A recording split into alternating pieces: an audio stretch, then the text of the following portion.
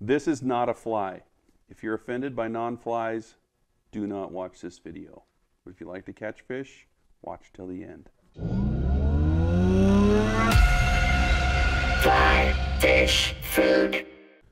Okay, again, this is not a fly. We're not going to apologize for it. You're just going to have to tough this one out. So we've been trying to tie the most durable squirmy wormy ever, and it's tough because you tie them and they get hot in your car and they end up all blowing up in your fly box. Well, this new material that Hairline put out called the Mini Squiggle Worm is an awesome product. This is what it looks like when you take it out of the bag.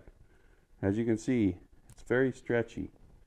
So we're just going to use that to tie a basic worm pattern. And when I say tied, I use that term loosely because this is the thread that we use. It's a 150 denier super invisible spider thread. And we're just going to start out by wrapping up some thread on the bead. As you can see, the bead doesn't really want to stay in place. Trim off your thread. From here, take your hook and put it in the vise upside down like that. Trim off a piece of squirm, or what is it called? Squiggle worm. And just thread about a shank length worth of the worm onto your hook.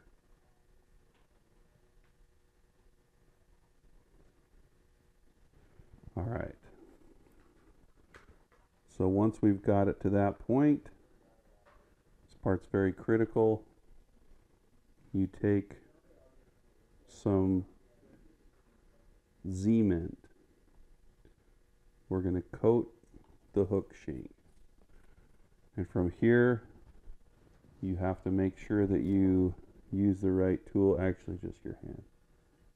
And just shove that up onto the bead, and boom. You have a very durable fly that's going to catch a whole bunch of fish. Again, don't get offended. Oh yeah, hold on, we got to whip finish it. Anyway, super effective little bug.